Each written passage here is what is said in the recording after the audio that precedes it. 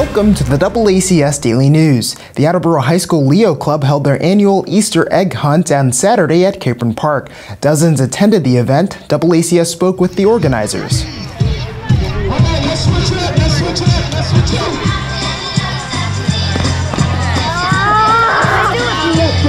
Right foot, left foot, jump forward, jump back, and hop, hop, hop.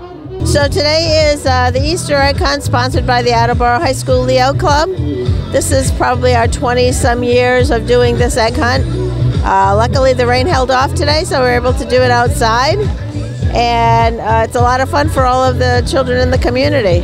The last 2 years we couldn't do it because of COVID. And then the 3 years prior to that, it rained every time, so we were in the high school cafeteria, but we're happy to be back outside again today. The candy is donated either by the South Attleboro Lions, South Attleboro Village Lions, different members. Some of the kids bring some of the candy as well.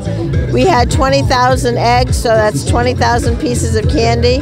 So it's an expensive undertaking. We always tell the kids 1 piece of candy per egg, and they're like, wow, you're cheap. But no, when you're doing 20,000 eggs, you have to do 1 piece per egg.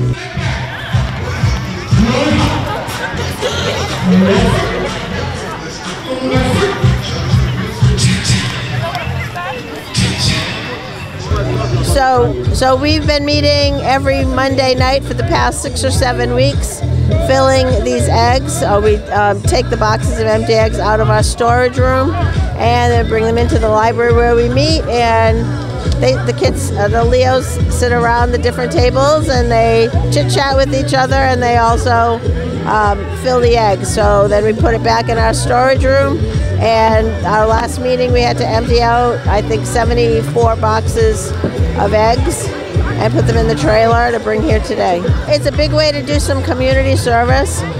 Even this past year we weren't able to do a lot of the normal things that we usually do with the students, but this is something that's outside and we're able to do it. And they didn't get it because they haven't been here. Well, maybe they were here as little children, maybe doing the egg hunt, but I think they're getting an idea of watching all of the kids with their smiling faces having a good time today. Yeah, so to prepare for the Easter egg hunt, we, like every other week, actually it was more like every week because we had so many eggs to fill. We had to fill 20,000 eggs. And so on Mondays we met and we filled eggs with candy, and that's like all we did for like an hour straight. Today, it was really fun watching the little kids run up to get the eggs, because I remember doing it when I was little, and it was really funny to watch them. I never did this as a kid, but it was really nice watching like a bunch of kids come together with their families and just have a great time.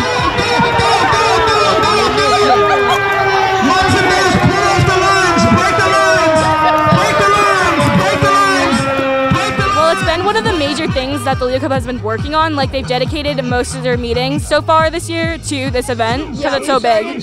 We started filling the eggs back in February. It was like, it's been a while that we've been working on this because this is a big thing for us.